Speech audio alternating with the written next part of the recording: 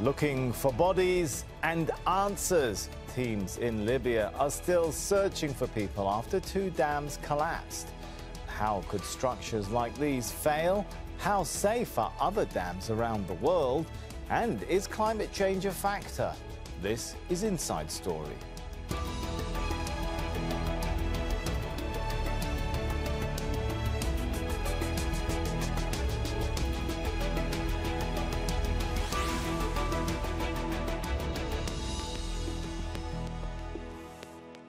Hello and welcome to the show. I'm Sami Zeidan. Well, the last few years have not been easy for the people of Libya, a country divided by war and instability after the revolution that overthrew Muammar Gaddafi. The collapse of 2 dams has now brought new grief, thousands of dead or missing, with half of the eastern city of Derna wiped out in a deluge. The disaster underlines Libya's political chaos, vital and relatively modern structures collapsing after years of neglect in a broken country. But did an extreme climate event also play a role? What lessons can be learned to prevent similar tragedies elsewhere? We'll bring in our guests shortly. First, let's take a closer look at why these 2 dams were so vulnerable. Well, they were built in the late 1970s, but they had not been maintained in more than 20 years. This despite reports that more than $2 million was allocated for this purpose more than a decade ago. Many crucial facilities have been neglected in Libya for decades. With heavy rain, authorities say the dams didn't stand a chance. Once they collapsed, a wall of water swept through the city of Derna, sweeping away buildings and people into the sea. Our correspondent, Sara Hayat, is in Tripoli with an update. Thousands of people in the city of Derna that are still desperately waiting for the aid to arrive. So far, we have seen tens of countries across the globe keep sending the aid to the city and surrounding town. But the scale of the destruction is so immense that this aid that has arrived is significantly insufficient. People in the city of Derna are saying that they're seeing the aid is coming through the aerial vehicles, lands and sea, but so far they haven't been able to receive enough. And now the main concern is shifting from the rescue efforts to another issue, the health issue. The officials there are warning that an epidemic could hit the city because of the waterborne diseases. And the officials that I have talked to, they're saying there are expectations to evacuate the city of Derna either completely or partially in anticipation of a spread of an epidemic from the waterborne diseases. But that's not going to be an easy task because we are still talking about tens of thousands of people being stuck in the city, and also the whole infrastructure of the city, the roads, the ways that connect the city to the rest of the country are collapsed or destroyed. And the Libyans here are saying that they cannot do that by themselves. They need the international community more and more to be involved. But one thing is so clear, that the disaster here is not over, and the story is still unfolding, and people are tremendously suffering. Rasul Sardar, Al Jazeera, Tripoli, for the Inside Story.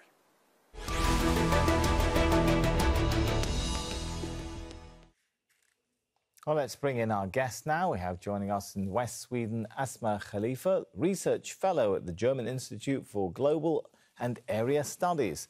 In Lahore, Sara Hayat, a lawyer who specialises in climate change law, policy and advocacy.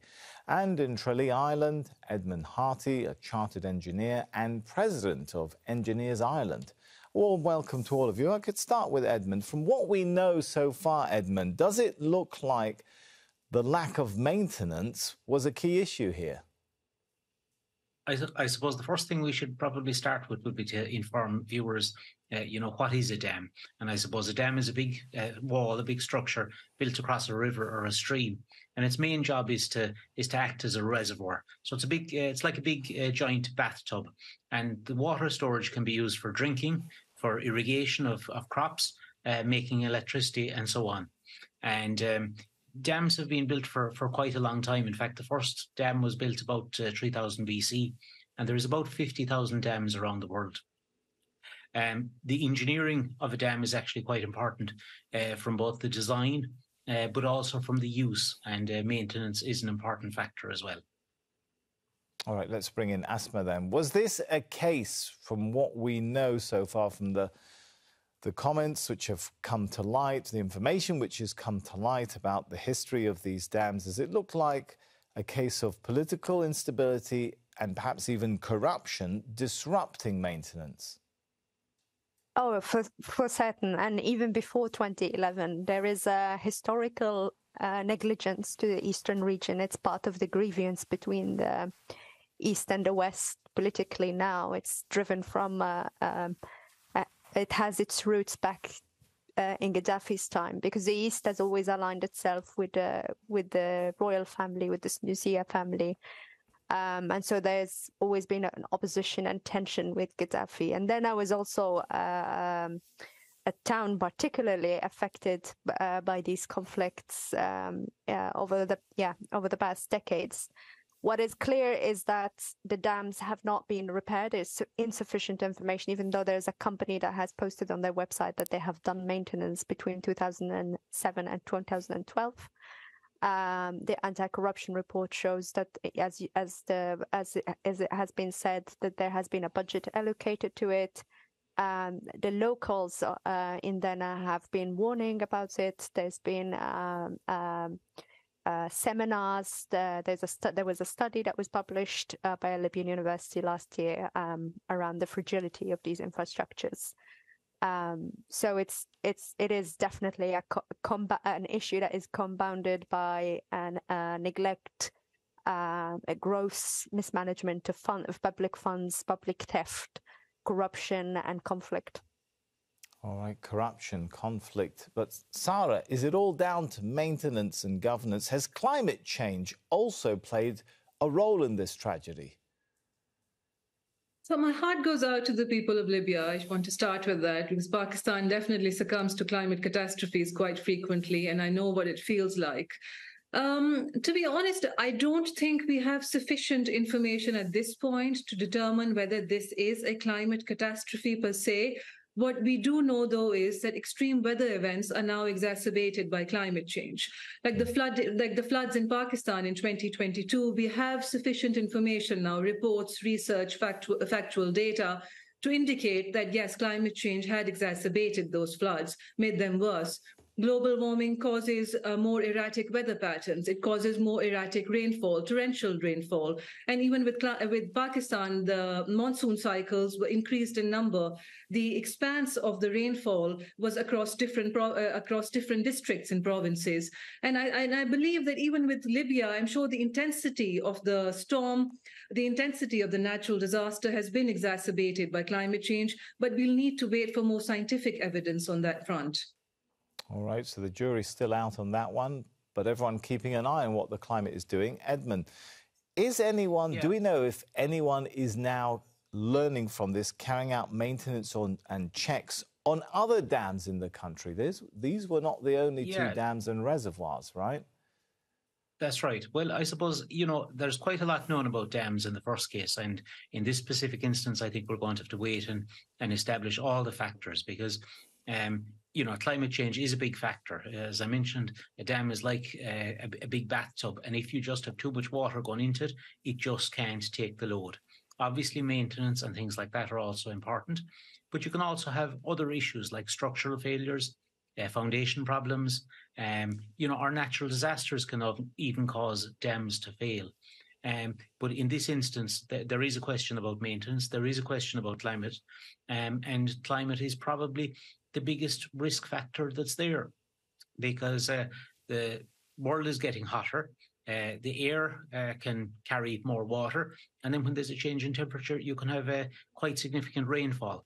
And that's the scenario that actually happens with most dams, assuming that they're maintained right and so on, So looking at climate change as well as maintenance would be a big avenue of investigation for you, Edmond. Let's bring in... go ahead, Sara. Yeah, I just want to add here, definitely climate change is a factor. I'm sure that the science will support it soon for Libya as well. But with dams, I think it's important to recognize that dams are only as good as their management is, really. And we know that and if dam management knows that storms are coming and that there is going to be erratic torrential rainfall, and then they need to be cognizant of the catchment levels of that dam, and they have to release the spill, they have to release the excess water, which is how we manage. And Sara, do we think that that sort of activity was not happening? I don't have enough information to comment on that, No, but there are some, yes.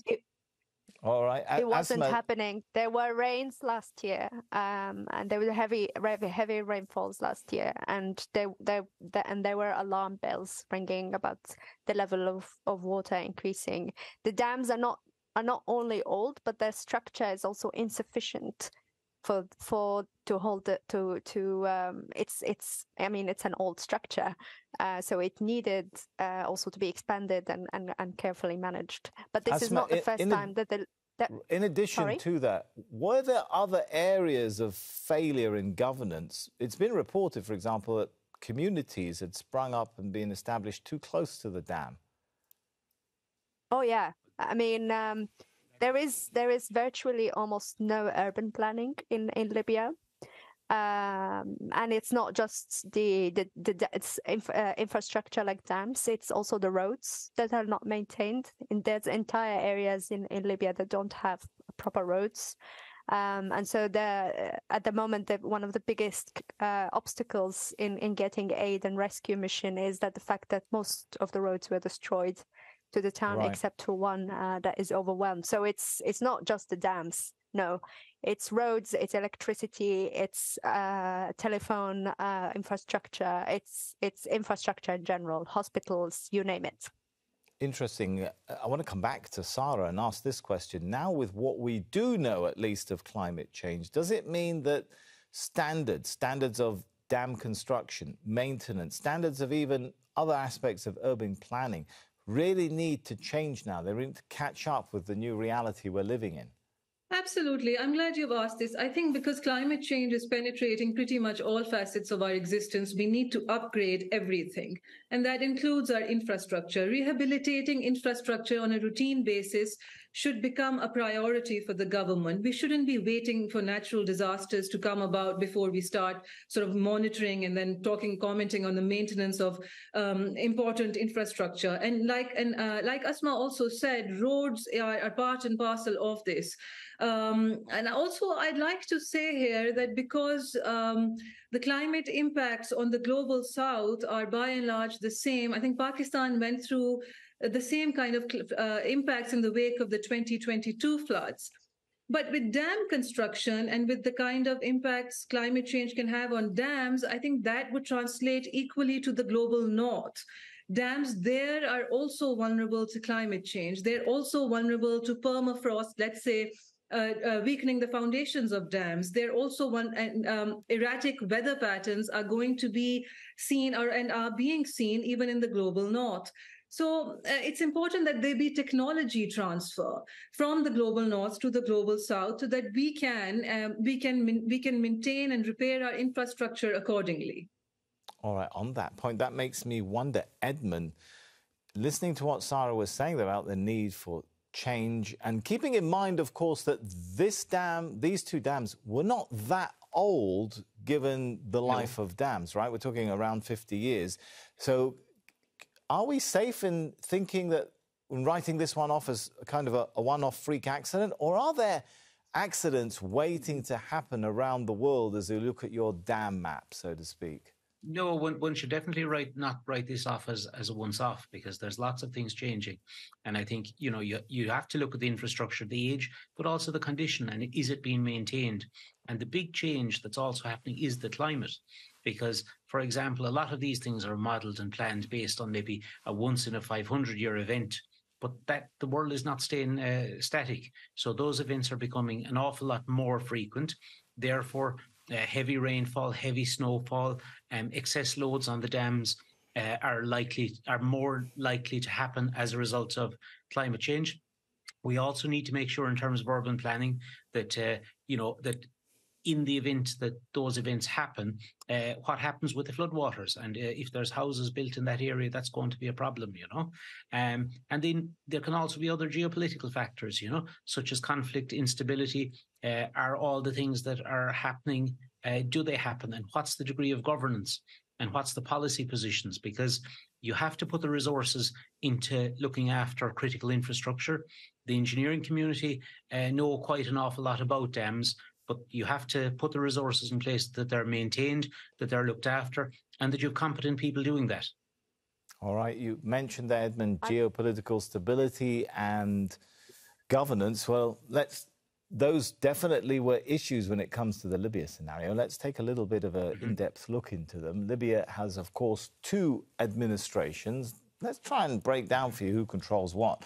In the West, including the capital Tripoli, the internationally recognised government of national unity is in power. It's led by Prime Minister Abdulhamid Dbeibeh and is backed by the UN. It controls the area in purple on the map. Now, in the east, warlord Khalifa Haftar is in power, supported by a parliament in Tobruk. He controls the areas in orange. His self-styled army is backed by Russia, the United Arab Emirates and Egypt.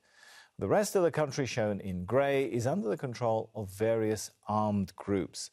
So, Asma, you're looking at that kind of scenario. If we start thinking about political instability, geopolitical challenges, we might have a long list of countries which are susceptible to this kind of problem. Not just Libya, right? Syria, Iraq, Afghanistan. The list can get very long very quickly.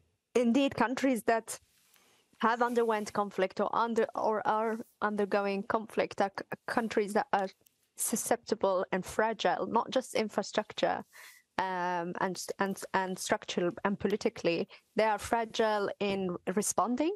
They're fragile in the way they would coordinate and react in preparedness, because they allocate their resources to other things, right? To continuous wars and military campaigns, which is the case for Libya. That's where a lot of the budgets go.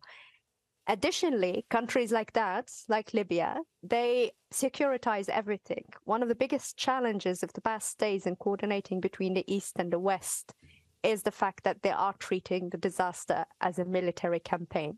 They are establishing checkpoints. They are running around with these military armored vehicles, obstructing sometimes movements, being unhelpful for no reason whatsoever. It's just that's how they respond. When the rain was falling heavily on Friday and Saturday, the response from both the East and the West, although separate, was similar in that they've established curfews. They asked people to remain at home, which is their response when clashes occur. Sara, you were talking a moment ago about the need to update dams and infrastructure. Do we have any idea? Does anyone actually keep track of how many dams around the world right now might be obsolete because of climate change? I think countries probably do monitor, and they should be monitoring, especially in wake of the kind of climate catastrophes we're seeing on a routine basis. But that said, I think what should also be touched upon here very briefly is whether this narrative surrounding dams as the go-to solution to combat climate change is a good one. Maybe we can talk about alternative solutions instead of dams, especially given dams are vulnerable to climate impacts, and then they require a lot of financing, a lot of funding to maintain and to keep. So, what are the alternatives then, Sara? For a country like Pakistan and for many countries in the global south, we should have better drainage systems. We should have better sewerage systems. Infrastructure in Pakistan, including a lot of our smaller dams, are colonial legacies. They were constructed in the colonial times, and that's a problem. Our sewerage was made in the colonial times when we were still colonized. I think we need to upgrade that, and I think that holds true even for a country like Libya. Our infrastructure should be rehabilitated. It should become green. There should be green, climate-proof, rehabilitated infrastructure now, including roads, including buildings, hospitals, schools, everything, especially on the coastal regions, especially in regions that are flood-prone. We should be looking at other climate solutions, including how to save, including ensuring there are no dwellings on floodplains, including making sure there's no construction on flood shoulders and there's no construction on river banks, on river shoulders. Which is something that Pakistan really paid a heavy price for last year. The list of solutions really goes on and on, but the narrative surrounding dams. Right, I was going to say, let's take some of that to Edmond for an engineering perspective. Yeah. How much of that is possible, advisable? I suppose, OK, if you look at critical infrastructure, we know as engineers what has to be done. The question is it being actually done? And, is the government in a particular country driving that?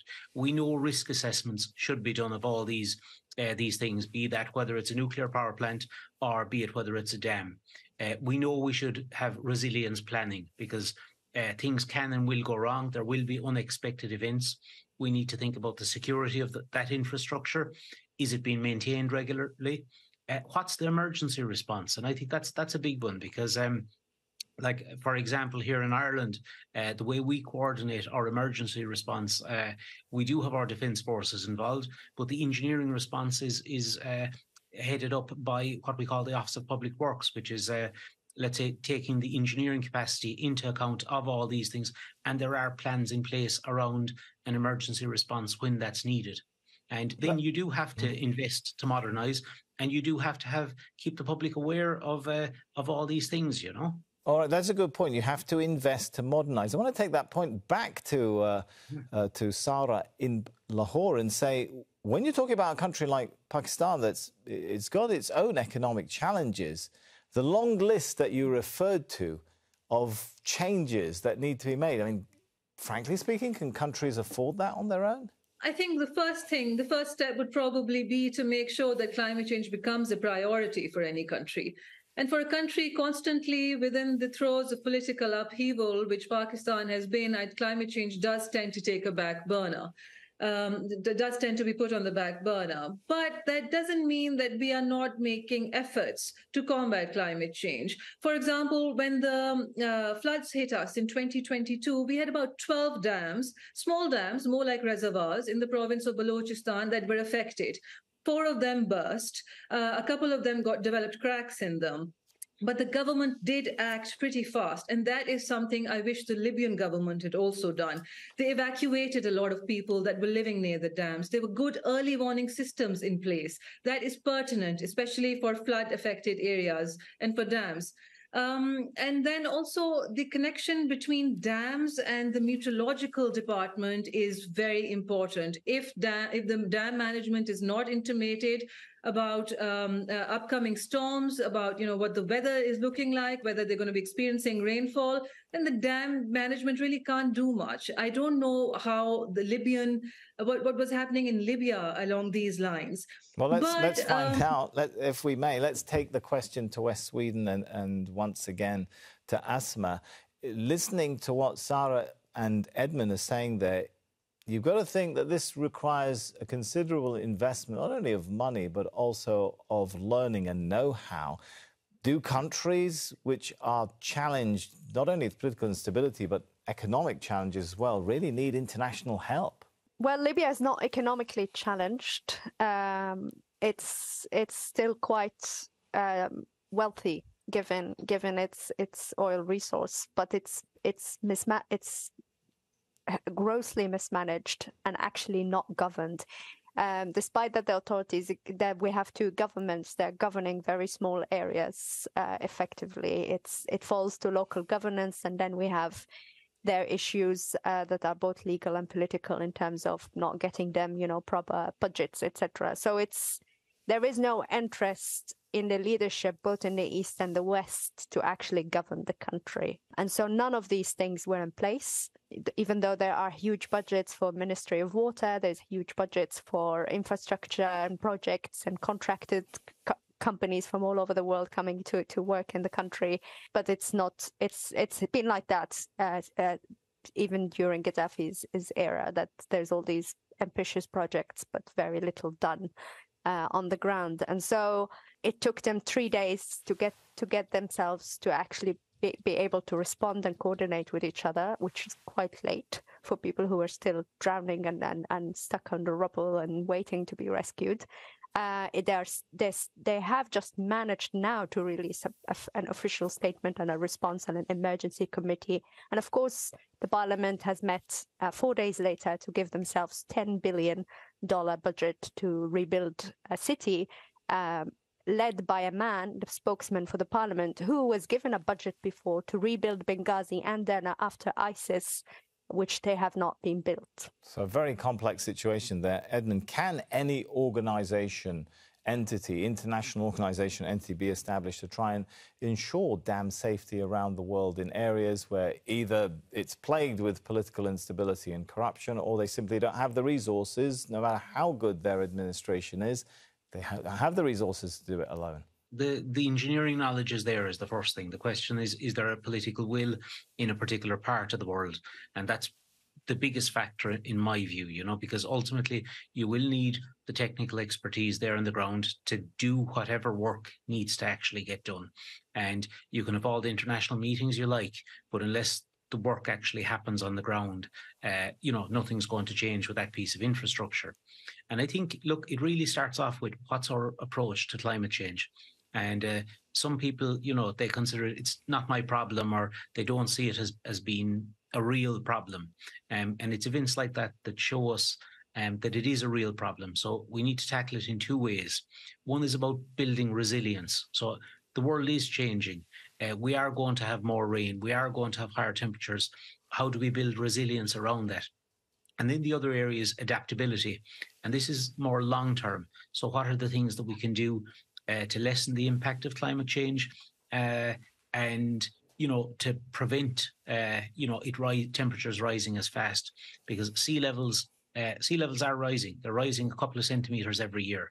You know, fast forward that. If you don't build flood defences in certain areas, you know, they will be covered by the sea. That's a known fact. So, Edmond, just clarify for us, how easy is the process of updating a dam? Look, a dam is a very significant piece of infrastructure. It's, you know, if you look at it from a civil engineering point of view, it's quite a big structure. It is a big job to update a dam, but it's not necessary that necessarily all the dams need updating. You know, you can look at, well, what are the mitigation measures if you have excess rainfall? How is it managed? You know, even in the best parts of the world, you can have events where there are significant rainfall and they have to manage it. They have to release the water. So, for example, even here in Ireland, in what is, you know, we had one dam that's at a hydroelectric plant in 2009. There was very, very significant rainfall.